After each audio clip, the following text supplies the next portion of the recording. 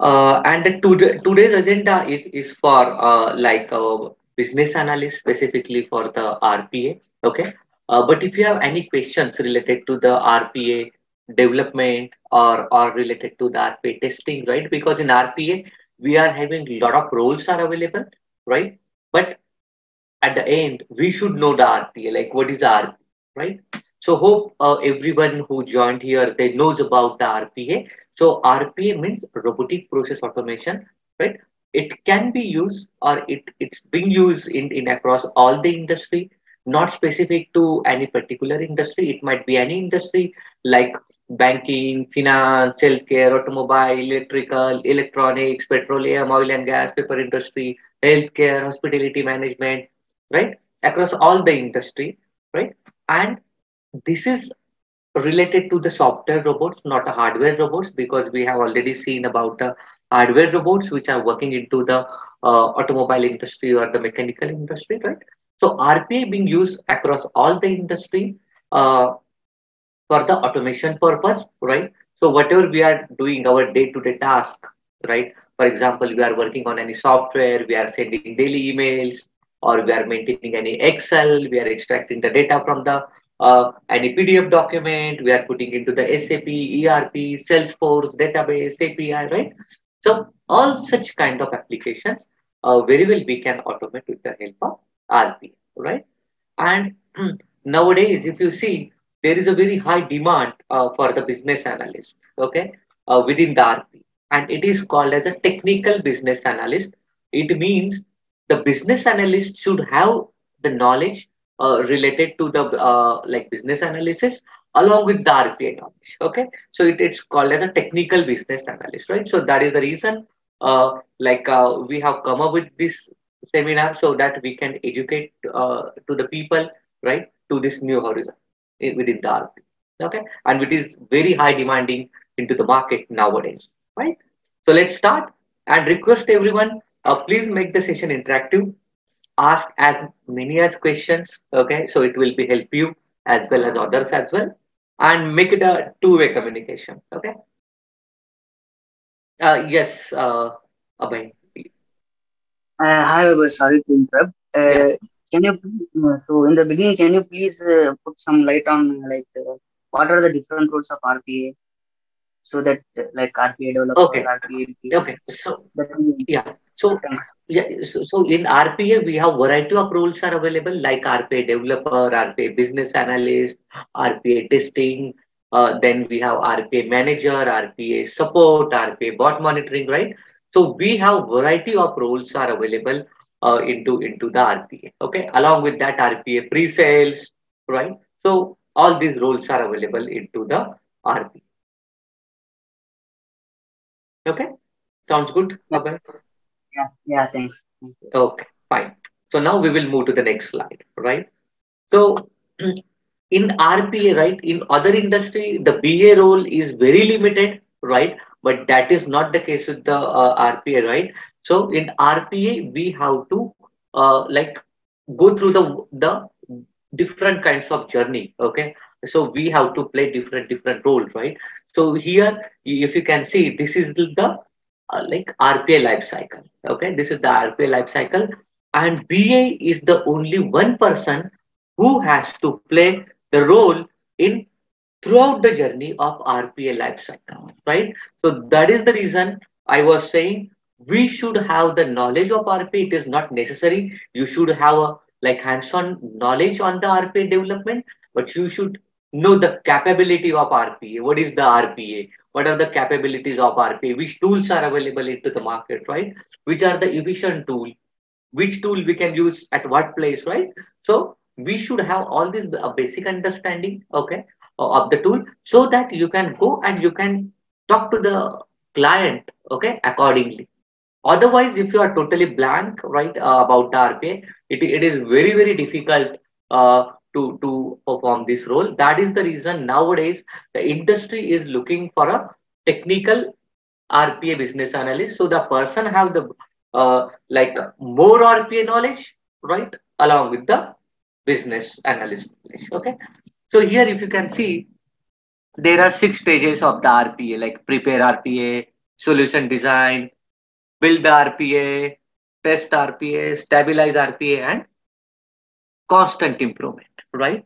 Prepare RPA means we have to gather the requirements. Okay, we have to create a backlog. Like what are the cases which is available for the clients? Like they can think it's a potential use cases for the automation, right? And after that, we have to find out the opportunity assessment. Okay, so which process can be automated, which give the more high ROI, right? ROI means it will give a dollar saving, full-time employee saving, right? Along with the time saving and accuracy, right? So the BA here, if you see, you can see whatever is the color in the like orange, right? So and below that you can see the business analyst, right? So this role business analyst has to provide during the initiation phase, or we can say the prepare the RPA. Okay, so we are just creating the pipeline of the processes that can be automated. Okay, the second phase is here PDD creation and sign off. Okay, so business analyst has to create some kind of documents. Okay, like they have to gather the requirements, so they will create a business requirement document, they will create a process design document, right?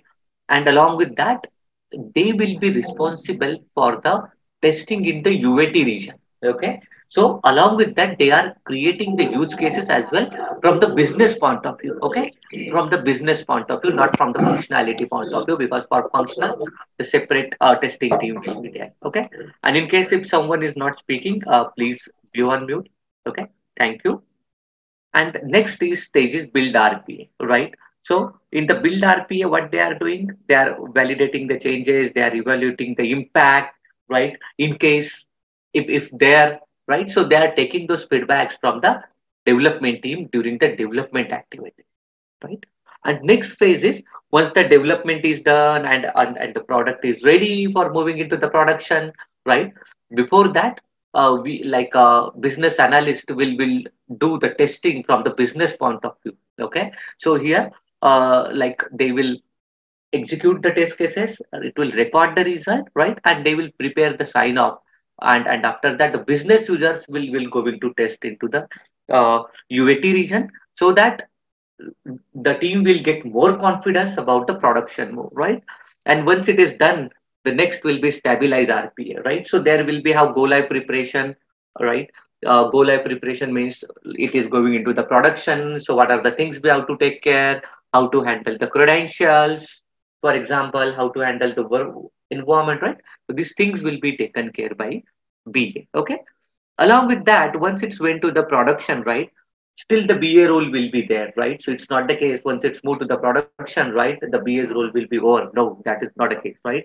So after the moving into the production, the BA will measure the expected versus the actual result, right? So whatever the ROI initially we have calculated during the process assessment, right? This dollar saving, FTE saving, time saving, right?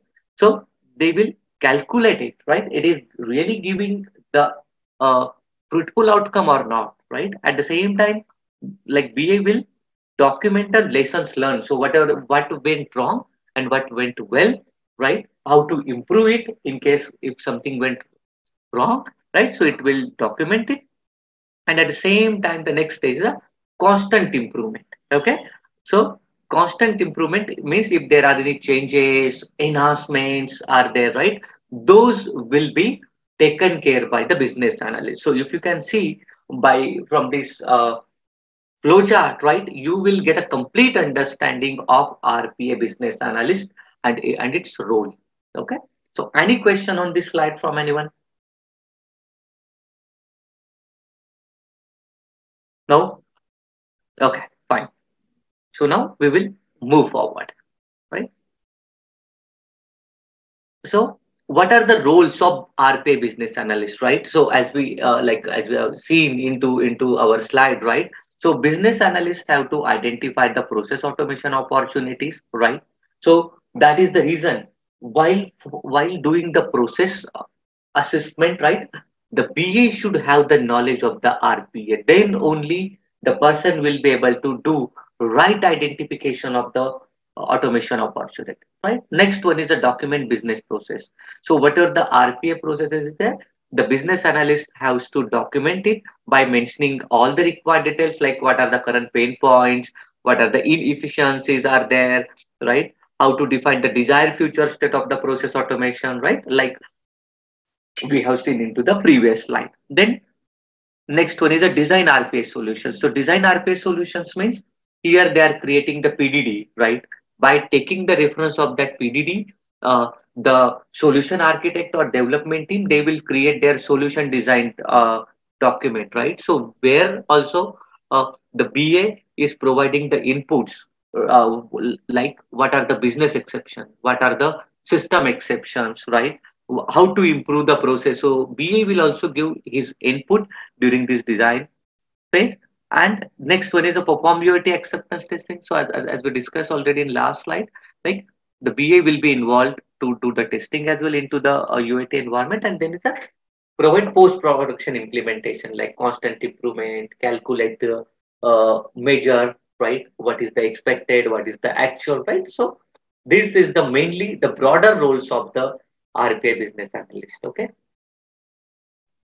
Sorry to interrupt you. I have one question. Yes, please. There is like PDD. Okay. PDD BRD same. Both are the like different. Yes, both are the different, Pratyup. Okay. Okay, both are the different.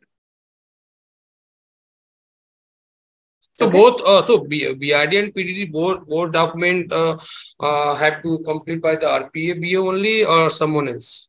No, no. See, it's RPA only. Okay. Okay, so that is the reason here we have the more scope for the BA in RPA rather than our normal BA. So both, I mean, both document is mandatory to like I have to create both document or only one or dependent organization to organization like there is only PDD or only BRD like that. So you are absolutely right, Pradyuman. Okay, so it's totally depend on the organization to organization. Okay, means if any suppose any organization is there, so not like mandatory that if they are saying that you need to prepare PDD, so at that time you do not have to prepare the BRD. So specifically, I want to tell Pradyuman, PDD is a must-have document. Okay, Okay. so Okay. that we have to prepare anyhow. There is no alternative for it, right? But Okay. the BRD document is optional. Okay. Okay. Okay, so I Thank think you. it will give the clear idea Yeah. now. Yeah. Yeah. Thank you. Thank you. Yeah. Okay. Thank you, Pradyuman. And the next thing is we are talking about the business analyst skills, right? What are the skills are required for the business analyst, right? So business analyst should have the curiosity, right? So the business analyst should have an eagle eye. So whatever the things are happening currently, and that we have to automate now, right? So business analyst should go and find out each and every corner of the process, right? And it can document it. So that is the reason the business analyst should require the curiosity to understand about the product and how it is working currently and what are the different kinds of uh, applications are involved, right? Next one is a communication skill, right? So business analyst should have a very good communication skill because the business analyst has to interact with the customers, clients, and vendors, right? In addition to that, it having a very good skills like listening skill, observing skill, along with the communication skill, right? And the next one is business and industry knowledge, right? So this is not mandatory, okay, but it's good to have. Like suppose there is a requirement in healthcare industry or in a finance industry, banking industry, right? So if you have the knowledge, okay, prior knowledge of that particular domain, right, it would be added advantage, but not like mandatory. Next one is a vision, right? So business and this vision and the analytical skill, okay. So here we required a RPA expertise, right? In terms of RPA business analysts. So why? Because I will give example. Okay. So you are doing any process identification, right? Where you have to extract the data from the PDF document, right? So it might happen after 2 months or 3 months, whatever the data we are getting in a PDF, right? In a text format, like after 2 months, it will get in a image format, right? So again, we have to ask such type of questions to the business from the RPA point of view so that it will be helpful to understand, right, what is their vision, maybe in the next year or 2 or 3 years down the line, right? So that the automations we are going to build, that will be the fruitful to that organization basically, right? So that is the reason here we required a RPA capabilities or RPA skills to work in this phase. Okay. And next one is a patience, right? So it might happen while gathering the requirements and while developing, delivering, right? We can face a lot of challenges, okay, because everything will not be a straightforward process, right? So we should have a patience, right? We should handle each and everything very, very what I can say properly, right? So that it will be get delivered on time, okay, with the accuracy, right? So it should have the patience, right? So it should not be the case we have some impatience and if something goes wrong, right? We can say no, this is not a right candidate for RPA, and we can scrap the process, right? So it should not be the case. So these are the, I can say, pillars, right, of the business analyst which require. Okay. Then we'll move to the next slide. Okay, but moving to the next slide, any questions so far from anyone? I know people ask the questions time to time, but any questions from anyone till now? Good to go? Okay, no worries, right? But please ask the questions as I already said. So next one is determine the RPA suitability, right? So it is not the case like every time, like we will automate 100%, right? Sometimes it is happen it might be the hybrid, like combination of manual and combination of automation, right? Or sometimes it can be 100% automated. Sometimes it not possible through the automation, right? So here we have to find out that suitability also, right? So suppose there is a process, right, where we require a frequent human intervention. The process is changing, maybe quarterly or maybe monthly, right? So this is not a right candidate for the automation. So that kind of process we have to go with the manual. There is a no choice, right? But there are some semi-annual or the hybrid automation is there, where few of the process maybe 60 or 70% can be automated, or 30-40% can be manual, right? So depending on the process, right? So that also we can do. And the next is like high cost automation, right? And the last one is a zero touch automation. So it means it can be automated 100%, where we don't require the any human intervention. Okay. And the high cost automation is suppose if you want to automate some like a VDI application, or if you want to automate any kind of scan images where we require the OCR, right? And the cost of the OCR is very high because they are charging per character, right? Price per character, right? So we have to in such cases we have to think from the cost point of view as well, right? So when you will be able to do it, right?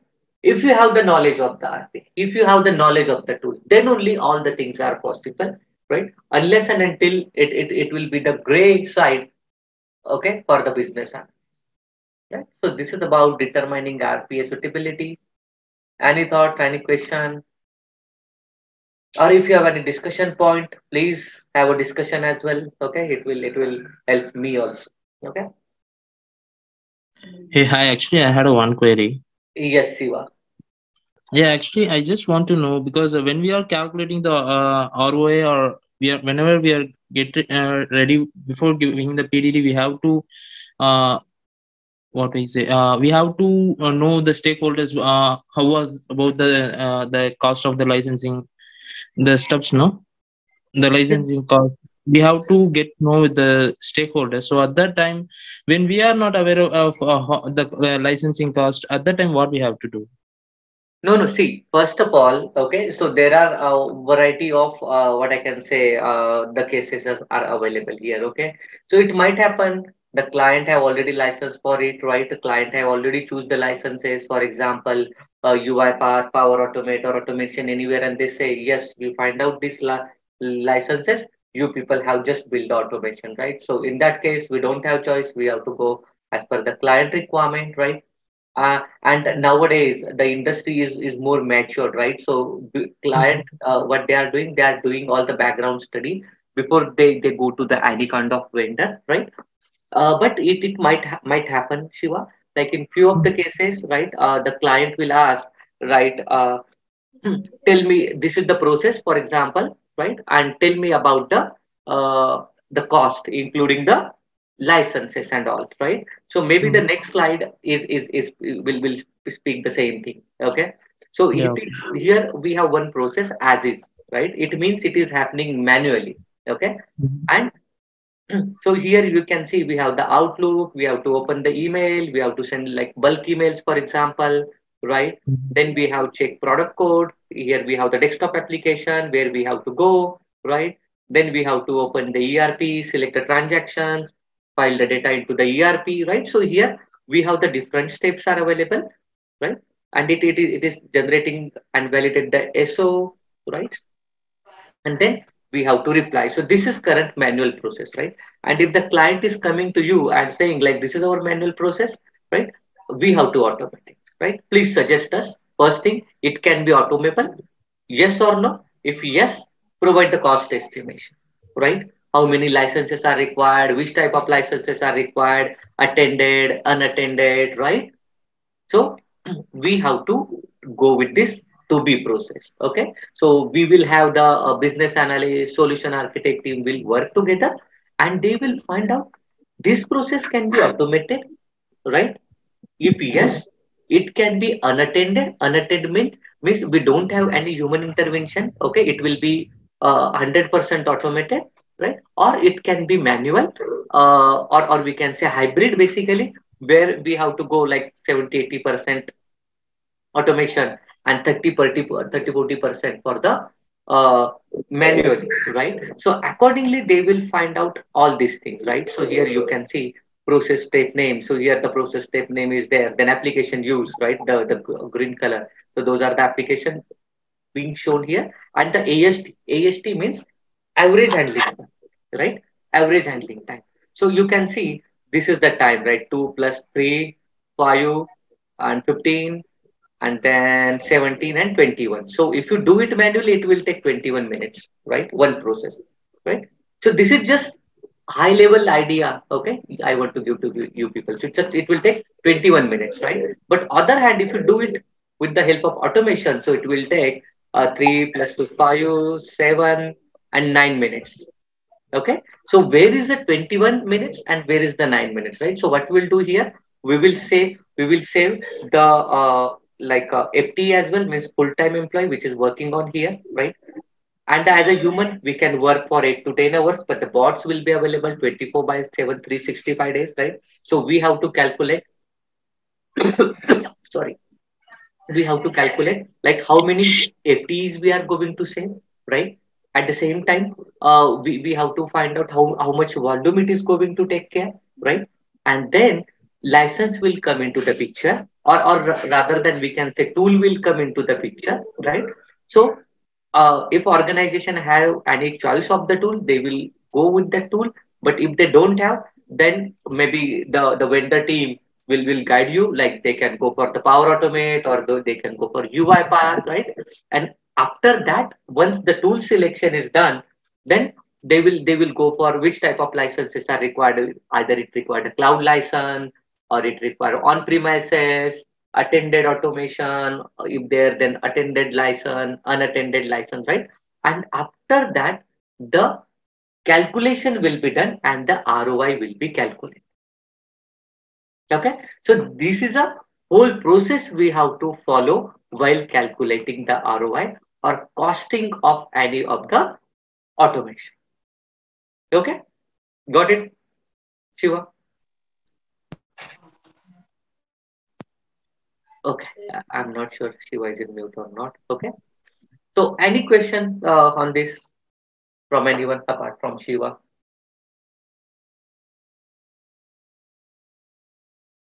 No? Okay. All right. We'll move to the next slide. Okay.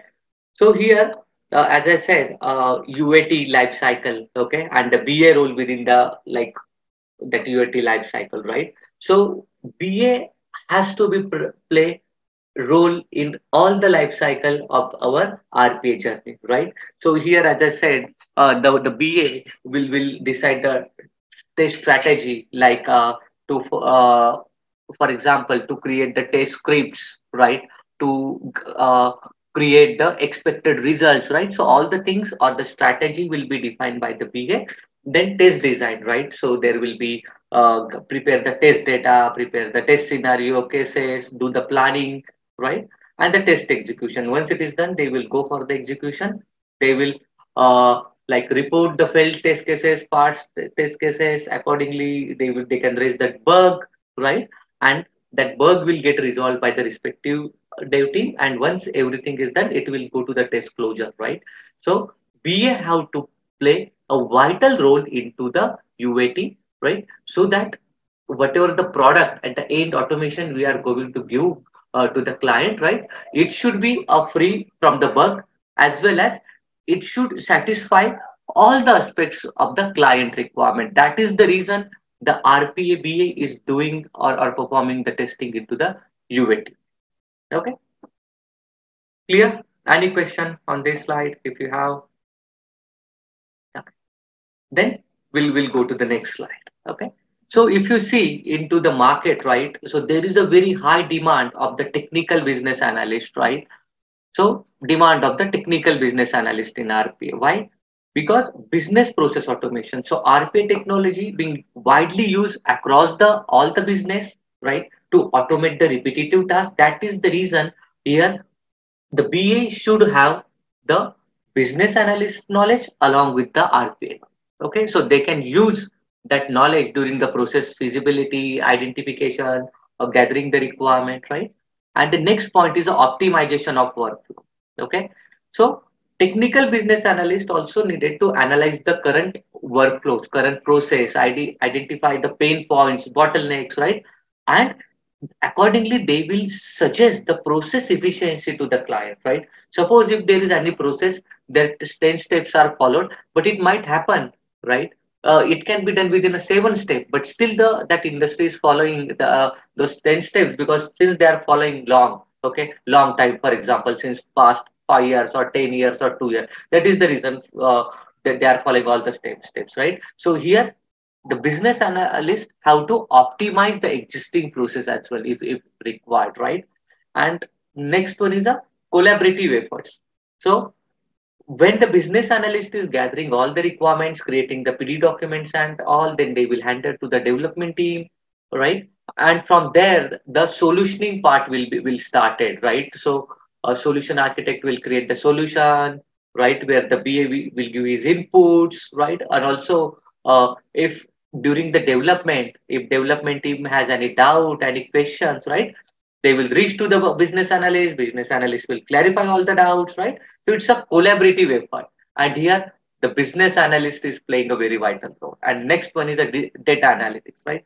So everyone is aware about like RPA is generating a lot of data, and that can be used to analyze or improve the business processes. Technical business analyst with expertise in data analytics, right? It will help the business to analyze the RPA generated data, and to get more details out of it, they can use those data, right, for their business efficiencies, for their business optimization, right? So overall the demand of this technical business analyst, right, is very huge into the market. Okay, but if you see on the other hand, there are very less skilled people are available in this field actually. Okay, then if you go and see the like RPA business analyst salary trend in India, right? So here I don't want to give any exact figure to everyone, right? But as I said, this role is very critical, and nowadays there is very high demand into the market, right? So we'll have a very good potential here to enter into this field, right? So that we can bright you our future in the right technology. And also I want to highlight one important point here. right? Rather than salary compensation, right? The business analyst having very high chances as compared to anyone to travel. Okay, so if anyone is very passionate about like on-site travels and all, right? This is a very right role for such kind of person, right? And then this is very important slide. I want to explain here how to become the RPA business analyst, right? So at the end, people will have. And anyone want to say something or any question? Okay, no question. Then we'll move on. Okay. So the people will have the question like how to become the RPA business analyst, right? So first thing, learn about the RPA, right? So learn what is the RPA, what all the things can be automated, what are the tools are available, right? What are the capabilities of tool? Which tool are more efficient in terms of cost, in terms of flexibility, right? Next is develop business analysis skill, right? So as I said, we have a like in the previous slide here, I have explained like what are the skills are required, right? So they develop the business analyst skill as well. For example, communication skill. Then they can improve their business and industry knowledge, curiosity, right? So the business analyst should have all these skills should be with him. Then gain technical knowledge. Okay, gain technical and practical knowledge, right? So as I said, right, if you know the practical, if you know the development, right, I'm not saying the business analyst has to go and develop any kind of automation, right? But if you have that technical knowledge, okay, or the practical and at the same time practical knowledge, right, how RPA works, right, definitely it will give you the gain to your profile and all the things, right? And the last one is certification, right? So we have business analyst certifications are also available, right? So if you take those certification, it will give age to your current profile because you are the certified business analyst, right? So obviously it will give the age to your profile. Any question on this? Okay. Then the last slide maybe in terms of discussion, right? So it is necessary. The business analyst should have the RPA tool knowledge. Definitely, there is no question about it, right? So as we have discussed in our previous slide, right? If you want to identify the opportunities in terms of automation, we have to collaborate with the technical teams like dev team, solution architect. Then we have to improve the workflows, right? For example, we have to optimize the current process, right? Then right, so then we should have the knowledge, right? Otherwise if you don't have the knowledge, then we'll not able to enter into this role. And the last but not least, staying competitive in job market, right? So as I said, this is a very like bright role which is currently available into the market, right? So if you want to stay competitive as compared to other people, right? So if you have the knowledge, right, definitely you will have a very high chances like you people can get hired for the RPA business analyst, right? So that's all. Any question from anyone before moving to the next slide? Okay, so maybe you people will have more questions when I move to the next slide, right? So here, like I want to say, like why EmergenTeck, correct? Because if you see into the market, there are a lot of other vendors are available for same, right? But I want to say here, like we are a pioneer in RPA since 2016, right? We have designed our syllabus, right? And we have taken a lot of opinions, suggestions from the industry experts. Also, when we are conducting our classes sessions, right, we'll provide the industry-based real-time scenarios, right? In addition to that, we are not just providing you the teaching things, right? We will groom you in all the aspects, like we'll guide you how to prepare your profiles, what are the things we have to add, how to show your past experience into this RPA field, right? And also we have the job assistance, right? So we'll groom you in all the aspects. Okay, it's not like the training point of view, we'll groom in all the aspects. And I want to say very happily, like till now we have trained more than 10,000 plus people, okay, in online and offline. Okay, Any questions? At least